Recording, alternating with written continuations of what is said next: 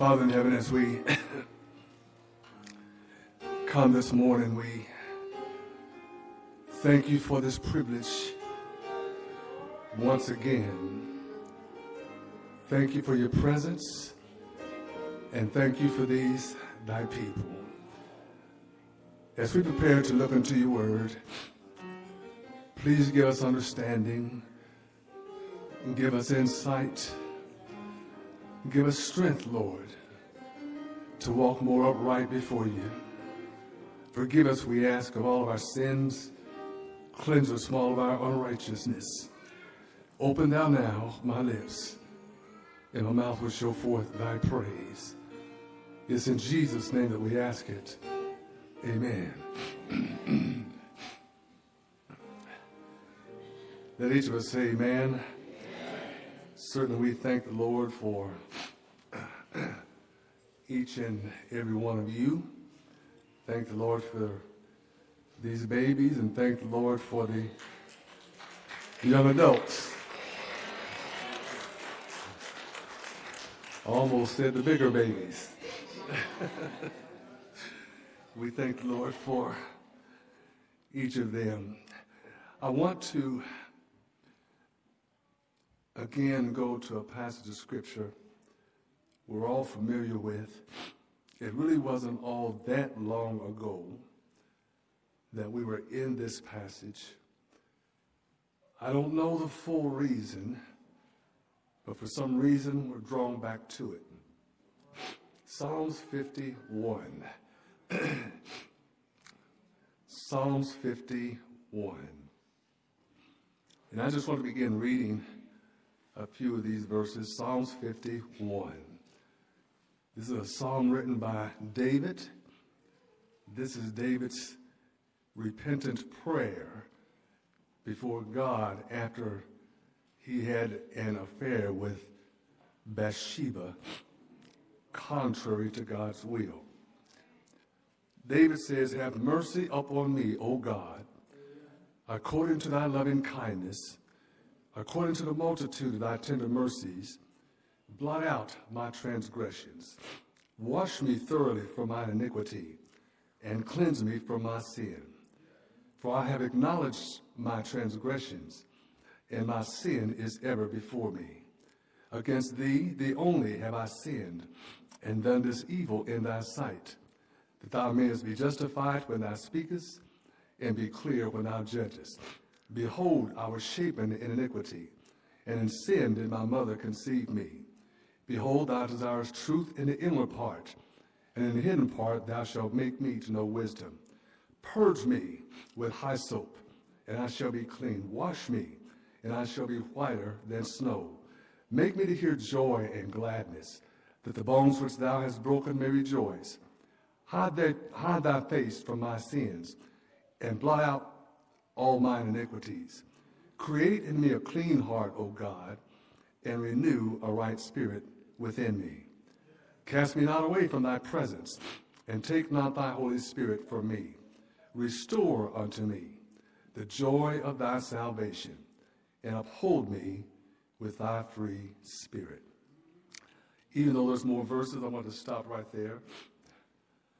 And I want you to think about this title: how much does that cost?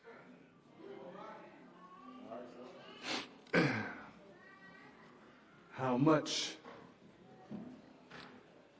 does that cost?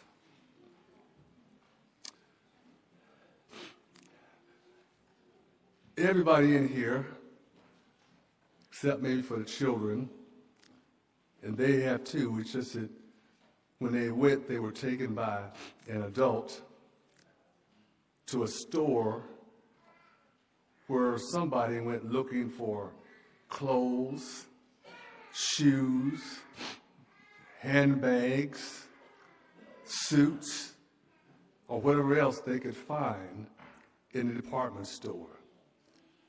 And what most people do is when they find themselves in the store, they walk over to the rack and they start slinging clothes around on the rack, investigating the items that's on it. But then when they run across something they like, they snatch it off the rack. Why you say snatch it off the rack, Pastor? Because I've seen some of y'all shop. Snatch it off the rack, twirl it around and look at it, hold it up to themselves, and say, I like this. I'm really going to look good in this. Can't wait for somebody to see me in this. They like it. They found it. They like the way it's made, and they can't wait to wear it. But there's one other thing they do before the ordeal is finished. On all of those clothes is a tag that tells you how much it costs. And I don't care how much you like it. I don't care how much you want it. You don't leave that store without looking at how much that item costs. In other words, when I'm driving at, and this particularly young people, I need you to pay attention to this, there are some costs associated with decisions that we make in life. Somebody said that if you have to ask how much something costs, then you can't afford it. Well, to a certain degree, that's true. But let me give you the flip side of that.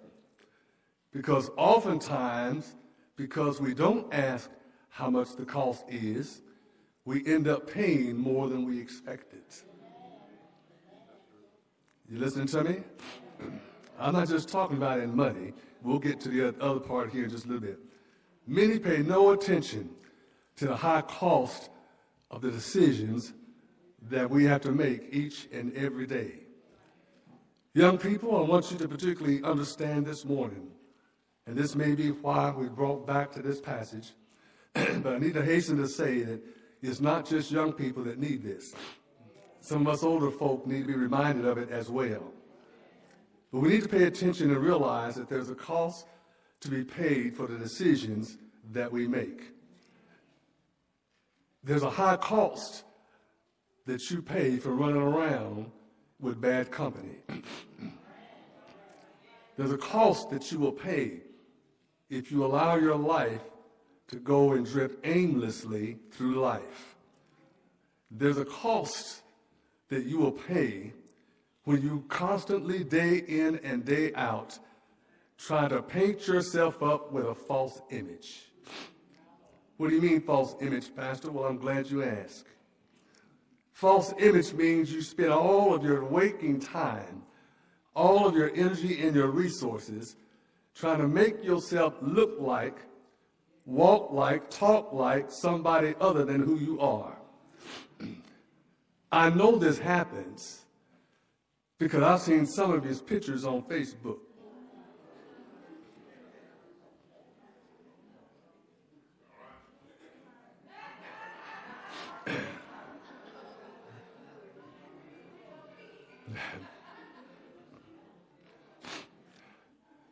I've seen some pictures of some young Christian women, some that used to belong to this church, some still do. Let me say this. When you make yourself look like a woman on the street because of the way you want to make yourself look on Facebook, there's a price to be paid when you get with the wrong company. There's a price to be paid when you start drawing the wrong attention. Attention that you really didn't want, but you're the one who put the price out there. You can't walk around and call yourself calling on the name of Jesus, go to nightclubs with your homegirls, put on the shortest and tightest clothes you can find, drape yourself across somebody's car hood, take pictures of yourself with your big old legs sticking out there so everybody can, I'm going to just tell it like it is. There's a price to be paid for things like that. There's a price to be paid for slothfulness. And in case you don't know what slothfulness is, if you've been with us in the study of Proverbs, Solomon uses this word quite a bit in the book of Proverbs. Slothfulness is someone who is lazy. Someone who wants everything handed to them on a platter. They're too lazy to work. They don't want to work. Can't even spell the word work. Slothful, lazy, wasting their time. All they want to do is turn over in the bed and sleep on the other side and turn over on the other side. And it reminds me of a story once of a young man who needed a job. And he got down on his knees and said, Lord, I need a job. Will you please open the door for me to have a job? But the problem is after he got on his knees, he crawled right back in bed. I got news for you. The job's not going to come knocking at your front door. And you got to go to where it is. When we spend our time kicking the opportunities that God gives us on a daily basis to walk closer to Him and to be more of a testimony and a witness for Him, when we kick God's word to the curb and treat it like it's nothing, there is a price to be paid. Adults, I want us also to understand that there's a high cost that we are paying. Notice I didn't say gonna pay. There's a high cost that we are already paying because some of us have failed to be the parents God has called us to be. Godly parents, raising our children in the fear of Him. But no, we let them do what they want, go where they want, stay out as long as they want, come in and tell us what to do. When we walk into their room, they don't want us in there because that's their privacy, that's their room, and that's their junk. Well, I got news for you. Who put that junk in there? Who's paying the rent? Who's paying even for the clothes that's on your back? But parents have failed, and as a result of that, we're paying a high cost with what we see with some of our young people right now. And we can't put it all on the young people. Sure, there's some whose minds are wayward, and sure, there's some whose minds are twisted. But it all goes back to being properly trained. It all goes back to being taught in the right way. We can't let values slip and expect everything to turn out all right. I realize, and I think I've said this just a few weeks ago, our mayor and many others are scratching their head trying to figure out what to do about the crime problem, trying to figure out what to do about the shootings and all the crazy things that's going on. But the problem is, when it comes right down to it, Sister Ford, I discovered that not too many people want to pay the cost for what it's going to take in order to get things in order. The cost that's going to have to be paid is parents are going to have to be parents. The cost that's going to have to be paid is children are going to have to learn who the parent is. The cost that's going to have to be paid is young people have to learn to respect authority at home, and when they respect it at home, they'll respect it in the schoolhouse, they'll respect it in the church house, they'll respect it in the street. When it starts at home, somewhere the price has got to be paid if we want to get them back where they're supposed to be and pay the cost and stand up and be what God has called each of us to be. But as long as we allow our adversary to make us think the mountain is too high, the valley is too wide, the ocean is too deep, and I can't do anything about it, the worst things are going to get because we refuse to pay the cost that God has called us to. We as adults have lost our commitment. And as a result of losing our commitment, we are paying the cost. Ignoring who we are in Jesus, I'm talking to us as believers now, ignoring who we are in Jesus will cause a great cost to be paid. Today's passage will teach us and shows us a few things about this king named David. I don't think there's anybody in here who hasn't heard of King David. The choir this morning just sang a song about David, I think, in Goliath. Everybody knows about David. Everybody knows that David, according to Scripture, was a man after God's own heart. Had the favor of God, had the love of God. Elevated to be king in Israel, the second king following King Saul. David had a friendship and a relationship with God. But one of the things that we can learn about David and his dilemma and his situation that I don't care who you are, I don't care how high you think you sit, I don't care how many people know your name, I don't care how much power that you wield, don't ever think that you can't fall. Paul says, I believe as he writes to the church in Galatians, let not a man think more highly of himself than he ought to think, because as soon as you start thinking that you're all of that and a bag of corn chips, the stage is set for you to fall. Satan is just looking and licking his chops, wanting to make some of us fall just as far as we can. And if our minds are not keen, if our spirit is not in tune with God, if we're too weak and find ourselves being tempted and willing to yield on every side, we'll find ourselves making the same mistake that David made when he looked over the wall and saw Bathsheba bathing in the night. The moon had everything bright. He could see her naked bathing. And when he saw her bathing, the humanity took over in him. And as a result of that, he ended up committing adultery with a woman that was already married, who was in David's army, out on the battlefield. And David set it up so not only could her husband be killed, but try to hide his sin. But when David found out that he was having trouble in his kingdom, when David found out that now he was having trouble in his home, when David found out that he was even suffering some difficulty, even in his physical body, which is what Psalms 32 is all about, David recognized when Nathan was sent to him, and Nathan the prophet made David aware that he had sinned before God. David now falls down and pens and cries Psalms 51. Aretha, even though the song she sang years ago had nothing to do with what we're talking about, she had a song that says, "You better think." Y'all remember that? I know you do. You remember the Four Tops? They had a song too called "Still Waters Run Deep."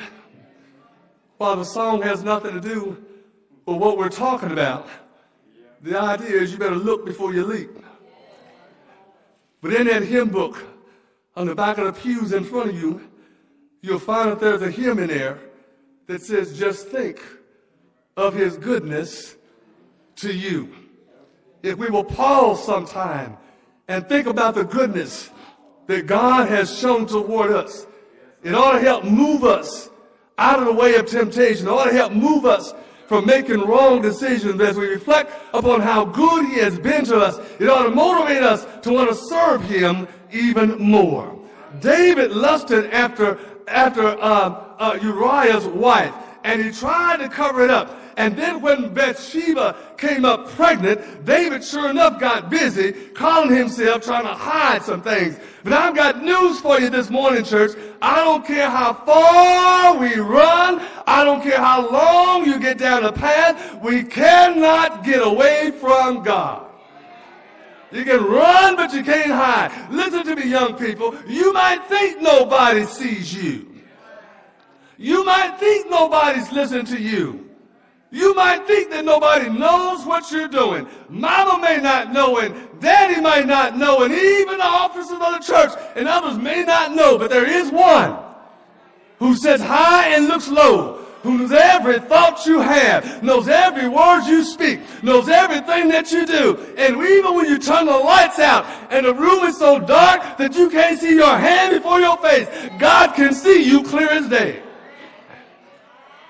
And if you have named his name, if you have named the name of Jesus and have a relationship with the Father through the Son, and the Holy Spirit is dwelling on the inside of you, and you decide to yield to temptation, let me tell you what you're doing.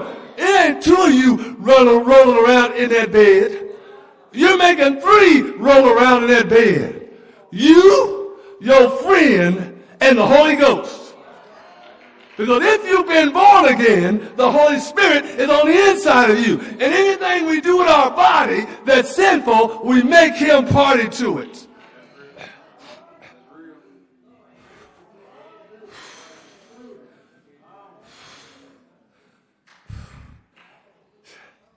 Getting awful quiet in here, Greg.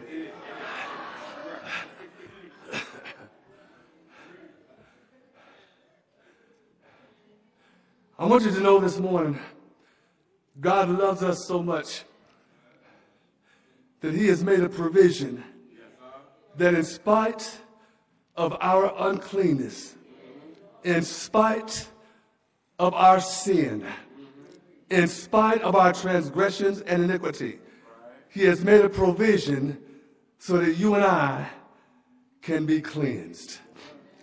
Look with me, if you will, in 1 John chapter 1, verses 5 through 10. And then I want to jump into the very next chapter, chapter 2, and read verses 1 through 2. In these passages, the Apostle John writes under divine inspiration and lets us know the provision that God has prepared for our cleansing. And it's for everybody. I don't care how much dirt you think you have been. I don't care how ugly your life has been. You can't be too dirty that God can't forgive you and clean you up if you're willing to let him. John says, starting in verse 5, "This then is the message which we have heard of him and declare unto you, that God is light, and in him is no darkness at all. If we say we have fellowship with him and walk in darkness, we lie and do not the truth. But if we walk in the light, as he is in the light, we have fellowship one with another, and the blood of Jesus Christ, his son," look at this, "cleanses us from all sin." But you know what? There's some people who get beside themselves. Look at verse 8. "If we say that we have no sin, we deceive ourselves, and the truth is not in us. If we confess our sins, he is faithful and just to forgive us of our sins and to cleanse us from all unrighteousness. If we say that we have not sinned, we make him a liar, and his word is not in us." But John continues in verse 1 and 2 of chapter 2. Look what he says. "My little children, these things write I unto you, that ye sin not. And if any man sin, we have an advocate." That word advocate means we've got somebody before the throne that speaks up on our behalf. And in case you don't know who that is, John tells us, it's Jesus Christ, the righteous. He is the propitiation for our sins. Propitiation, he's the substitute, he's the satisfier, he's the appeaser for our sin. He's offered before a holy God what is necessary in us in order for us to have peace with God. He is the propitiation for our sins. And look at this, not for our sins only, but but also for the sins of the whole world. There is nobody that God can't save. There is nobody that God doesn't want to clean up. There isn't anybody that the Holy Spirit does not want to indwell. Peter says it's not the Father's will that any should perish, but that all would come to repentance. And I realize that sometimes we get agonized and angry with each other and things that goes on. But let me just put something into perspective for you. Do you know that God loves President Trump? Do you know he wants to clean up President Trump? Do you know he loves Trump enough that he wants to save President Trump? Well, I got news for you. He wants to do the same thing with you if you ain't been washed in the blood. There's nobody beyond the reach of the blood if we're willing to let God do it. David's prayer is a prayer of confession. And in this prayer of confession, there are three things I'm going to give you right quick, and then we'll get out of the way. It's the price of sin, the price of confession, and the price of cleansing. The price of sin. Verse 1 and 2. David says, "Have mercy upon me, O God, according to thy loving kindness, and according to the multitude of thy tender mercies, blot out my transgressions."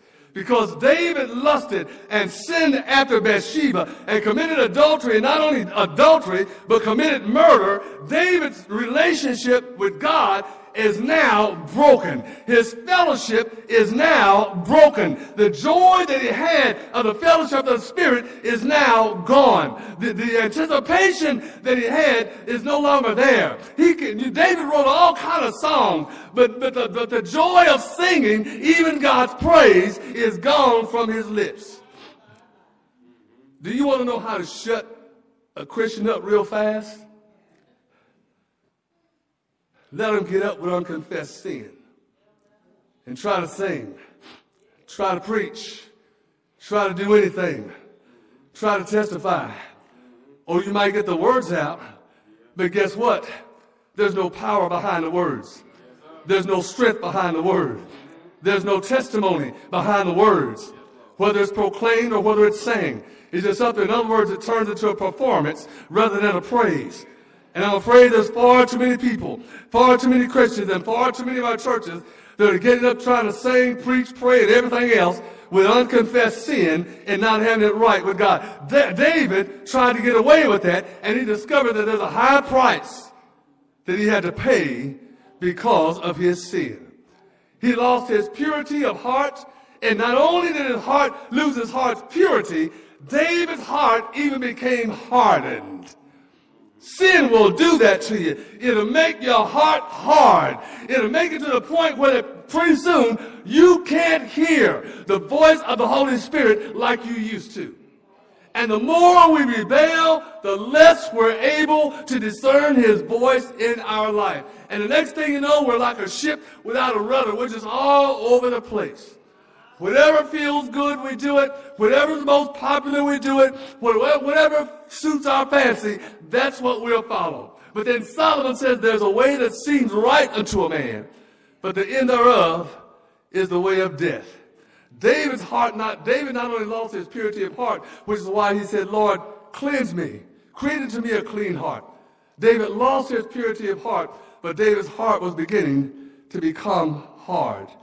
But if you notice in verse 2, David uses, verse 1 and 2, David uses three words. He uses the word transgression, iniquity, and sin. Well, to tell you the truth, all of these can be summed up under one word, which is sin, but they do have their distinctiveness. Transgression means acts of rebellion. In other words, I'm rebelling against something that I know I've been warned about. Have you ever seen a no trespass sign? When a person puts up that no trespass sign, why do they put that sign up?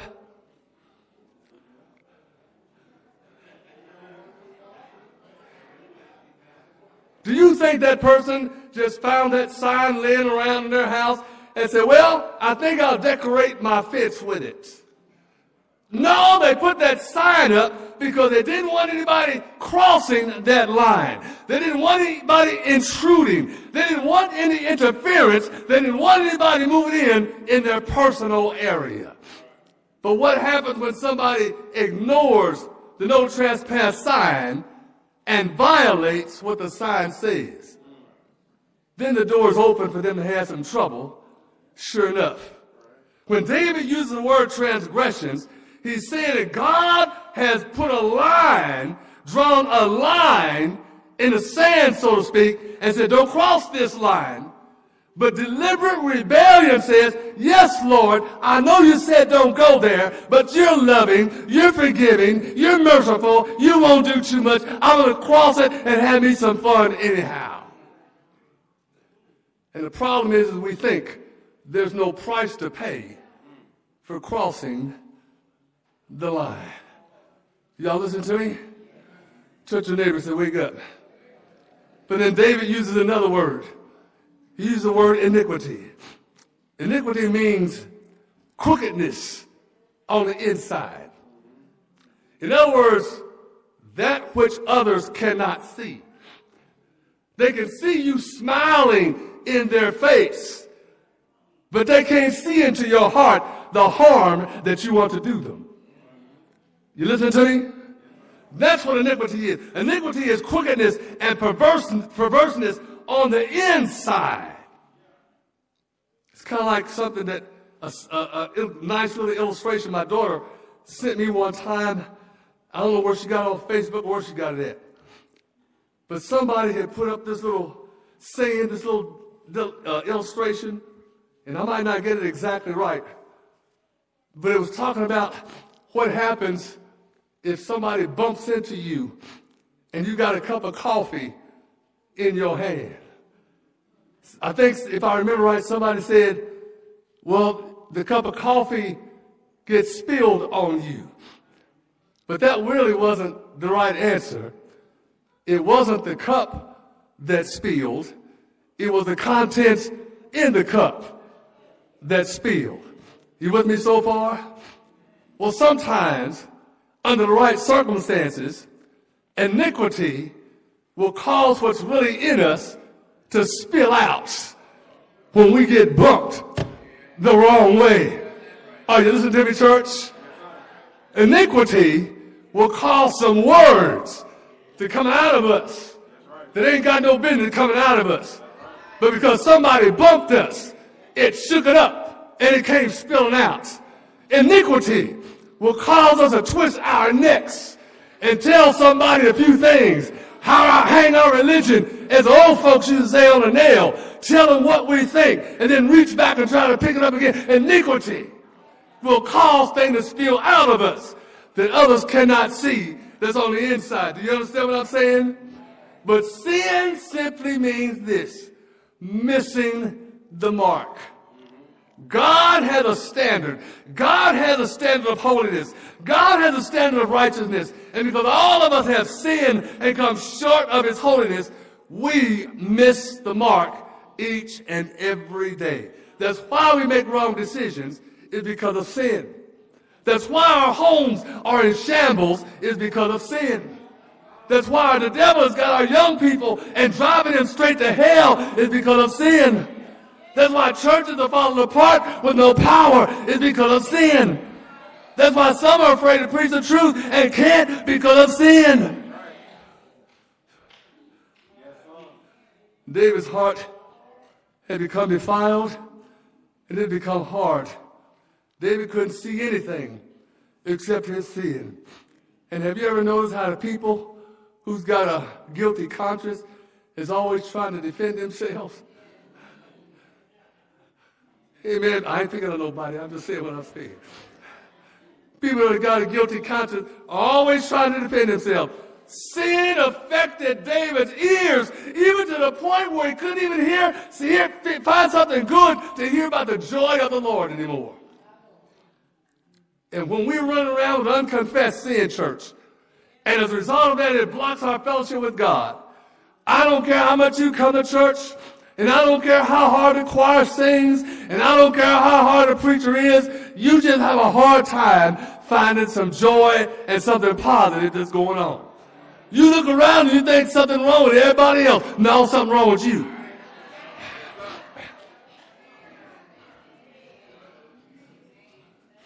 David's lips were even so affected that he could no longer be a true witness for God himself.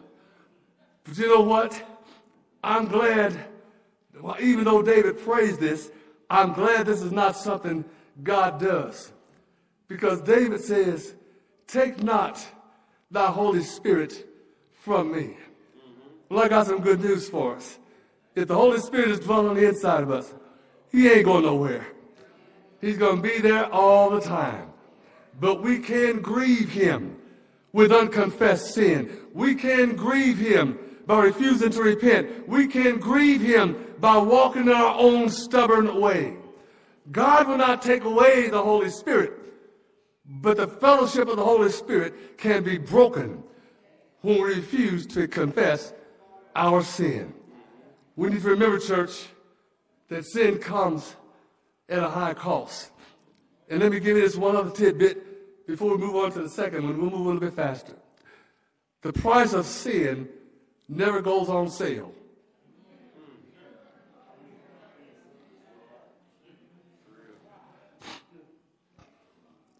Macy's might have a sale. JCPenney's might have a sale. The price of sin never goes on sale. Point number 2, the price of confession. We see that in verse 3. And don't worry, I'm not going through each one of these verses all the way to what we read. You've seen the full story. I just want to point out some things to you. Verse number 3, David says, "For I acknowledge my transgression, and my sin is ever before me." Hang on to your hats, church. Here's something we need to all understand. True confession involves more than just saying things with our lips. Are you listening to me? True confession involves more than just saying things with our lips. True confession involves sincere repentance. In other words, we've got to turn from the very thing we are asking God to forgive us for. We've got to turn from it, where so many believers get crossed up and find themselves so weak, and they think, well, all I got to do is tell God, yeah, God, I lied, and yeah, God, I did this, and just going about their business and just keep on lying.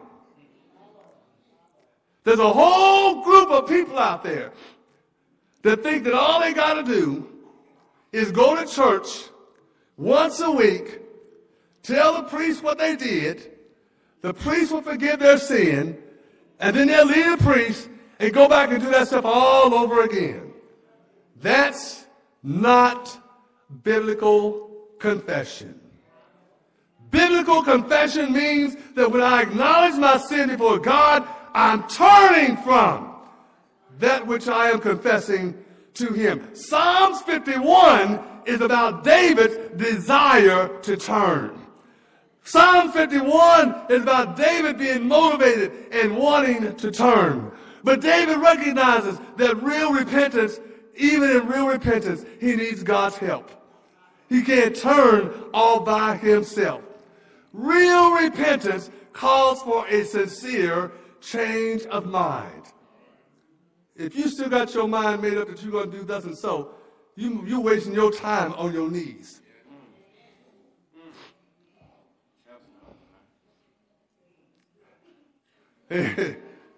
Boy, I think I shocked somebody. If you have your mind made up that you aren't willing to turn from that which you call yourself spewing out to God, you are wasting your time on your knees. Because he will not hear until the heart and mind is such where we're willing to turn from the very thing we are talking about. You listen to me? Confession means this. It means that I literally agree with God, with what he says about my sin. I literally agree with God. If I agree with God about my sin, and I'm sincere in my mind at turning from that sin, then the forgiveness comes, then the cleansing comes, then the washing comes, then the fellowship is renewed. But there are many believers that have been on the battlefield for a long time who haven't had any real fellowship with God for years. And the reason is because they never went back and confessed and turned from that thing that broke the fellowship in the first place. And here's the tragedy of it. You come down through so many years until you don't even remember what it is. But do you want to know how God operates? God is faithful. And that when we are sincere about turning, he'll remind us what we need to do. Oh, yes, he will. I don't need nobody to tell me that. I know that for a fact. He'll remind us of what it is that we need to do. David had to admit his sin. And what we need to be careful of is cheap confession, which is really what I've been talking about. Cheap confession. Don't cost nothing. I'm sorry, God. I shouldn't have went over there. But then, when the Super Bowl party comes up, I'm right back there again.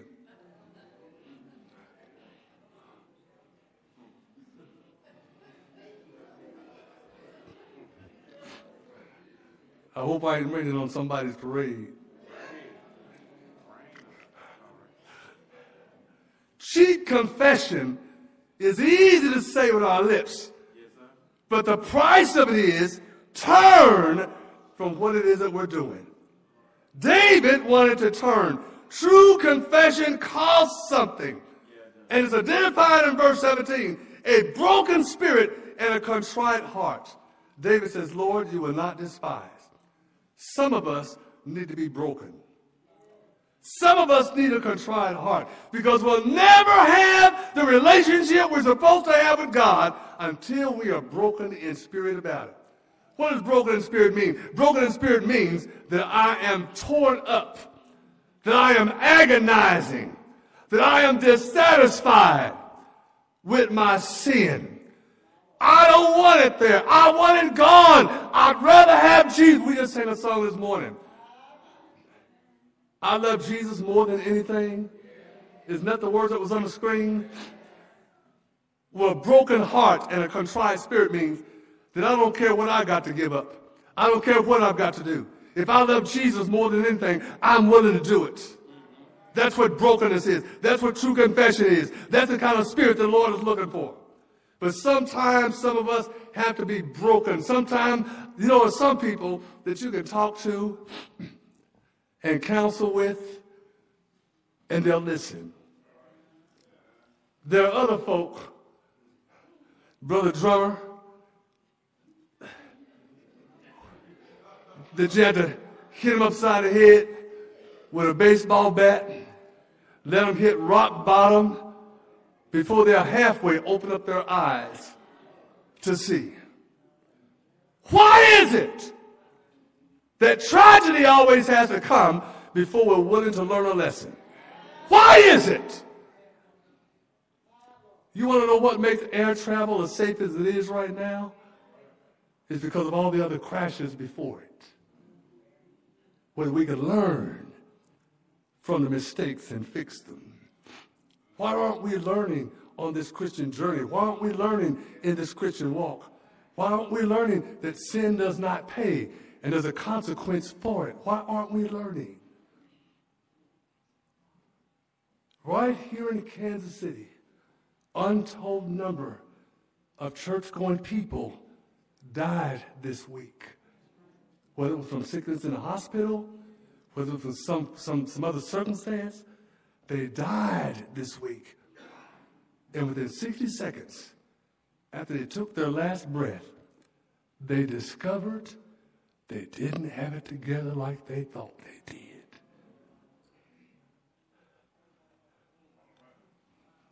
Eternity is nothing to play with, y'all.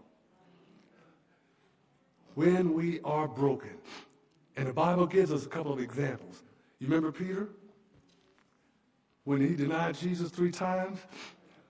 The Bible says that Peter was broken, that he wept bitterly because his heart was broken, because he remembered what the Lord said. Peter, before the cock crows, you're going to deny me 3 times. Peter thought he was strong until the circumstances presented itself. And then he ended up yielding to the circumstance and doing exactly what the Lord told him he was going to do. But behind that, Peter was broken in spirit, and the Bible says he wept over it.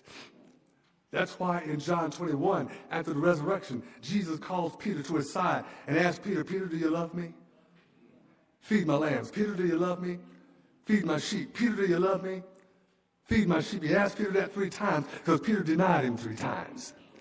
But Peter got forgiveness because of his broken spirit. Remember Judas? Judas had a broken spirit. But the problem with Judas is while he wanted to turn things around, he ran to the wrong place. He ran to the Sanhedrin council. He ran to the high priest. He ran to the Pharisees and the Sadducees. Instead of running to Jesus, he ran to the wrong place. And there are people today running to the wrong place. Oh, Taylor can't help you. JB can't help you. That blunt, that joint, that needle can't help you. You can't get help from somebody who's more messed up than you.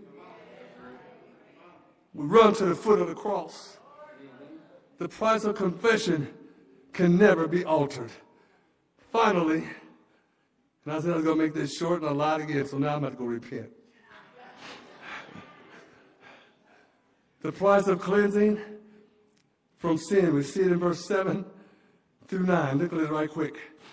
David says, purge me with hyssop and wash, and I shall be clean. Wash me and I shall be whiter than snow. Make me to hear joy and gladness which the bones which thou hast broken may rejoice. Hide thy face from my sins and blot out my transgression. Church, the price of cleansing is too high for us to pay.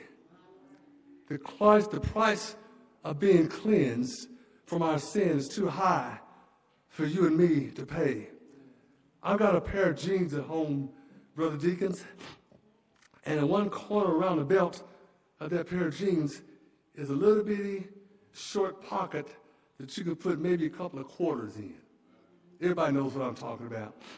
But that's about all you can put in, is about maybe 1 or 2 quarters. But then right below that is a bigger pocket where you can put more money or more stuff in it. But do you know that there's some people that for some strange reason think they've got enough in their pocket to take care of cleaning them up from sin? But let me tell you, when you reach into that top pocket, you discover it ain't got enough. When you reach into that lower pocket where you got more, you will discover you ain't got enough. That loose change that can be considered good works, come to church, singing in the choir, being the officers, sitting behind the pulpit, change is not enough to cleanse you from sin. Sin put a hole in your pocket so that what you could have had has been long gone. I got news for you. There was a roll call one day as God was looking for somebody, the Father was looking for somebody to take care of the price of sin. And David was called, or Abraham was called. And Abraham looked at the price. He said, I can't pay because I lied. Looked at Noah. Noah said, I can't pay because I got drunk. Looked at Isaiah. Isaiah, I can't pay because I cussed too much. But then there was one who said, I'll pay the price, and I don't care what it costs. Father, prepare me a body, and I'll come down through 42 generations, and I'll pay the price for man's sin. And down he came through 42 generations, went to a hill called Calvary, stretched him wide, and hung him high. Paid for your sins, paid for mine, paid it in full. And I got news for you. I need to put a pin right there, because when God pays the price, he don't pay part of the price. It's paid in full. It's wiped out. It's done. It's complete. And I got news for you. The price of cleansing cost a lot. The price of cleansing cost Jesus his life. The cost of cleansing cost Jesus to shed his precious blood. The cost of cleansing caused the angels in heaven to see something they'd never seen before. And that is the second person of the Trinity moved from behind the altar, take on the form of man, and became like man. Never seen anything like that before. But there's a question I want to ask you as I close this now. How much is the decision that you're going to make going to cost?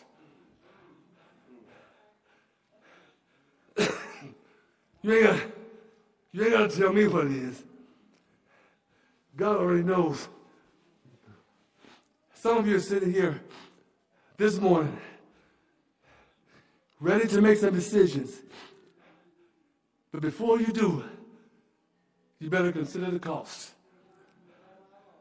You better think about what it is. It might be satisfactory for a moment. May be joyful for a moment. May be pleasurable for a moment. But are you ready for the price that's coming further down the line? Or are you paying a price right now that you didn't have to pay because you failed to check the tag before you took the goods?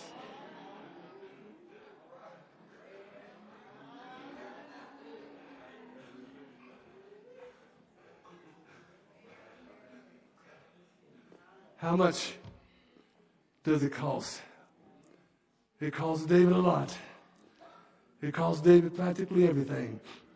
His family, his kingdom, and for a period of time, even his relationship to God. But aren't you glad that we serve a merciful God? And just like he forgave David, that's what Psalms 32 is about. That's David singing God's praises because God forgave him of what he's asking for here in Psalms 51. He's singing God's praises. And what God has done for David, he'll do for you and me. The doors of the church are open. How much does it cost? There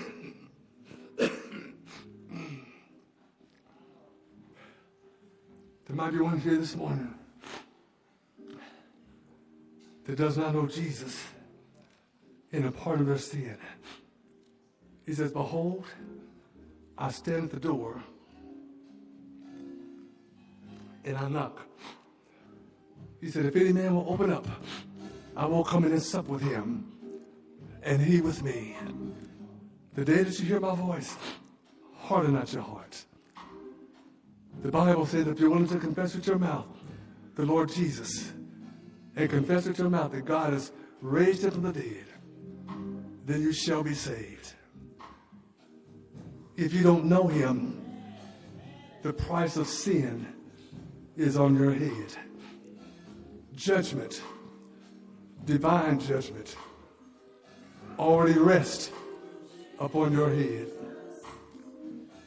But all you've got to do is come to the Lord Jesus. By faith, take him at his word. And that penalty can be removed because the price he paid will appease and satisfy the Father. Your name will be written in the Lamb's Book of Life. The Holy Spirit will come to live on the inside of you. No longer will you be considered a sinner before him, but now you be considered a child of God. Candidate for baptism, Christian experience, or by letter, we invite you this morning to come.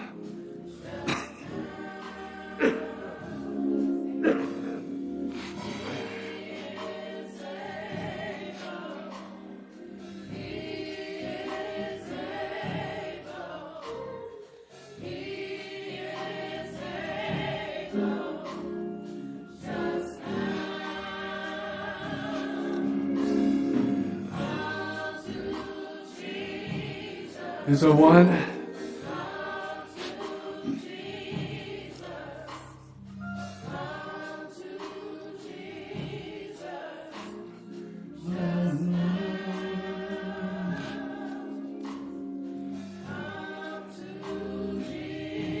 He's not only able, but he's willing.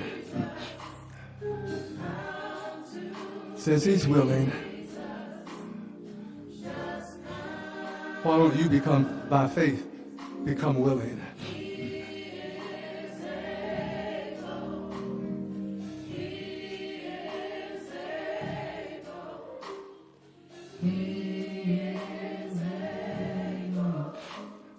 Just now. Amen. We see there's none, but there's always there's always room.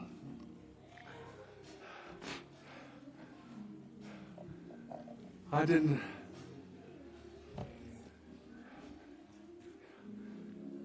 expect to hear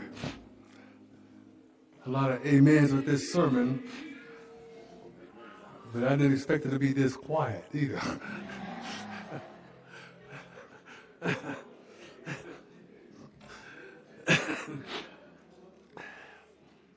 Let me remind you of something, church, as we get ready to go. Even when we find ourselves convicted and challenged by the Spirit of God, yet things that may be happening in our lives that we need to get corrected before Him, don't let the devil trick you. Don't let the devil make you think that you're no good, that God doesn't love you. Do you want to know the proof of how much he loves you? It's because he brought you here so you could hear it and do something about it.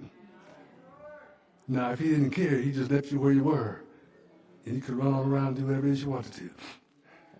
But he brought you here so you could hear. So don't let the devil trick you into thinking God didn't care. Because if he didn't care, he wouldn't have brought you here. Amen.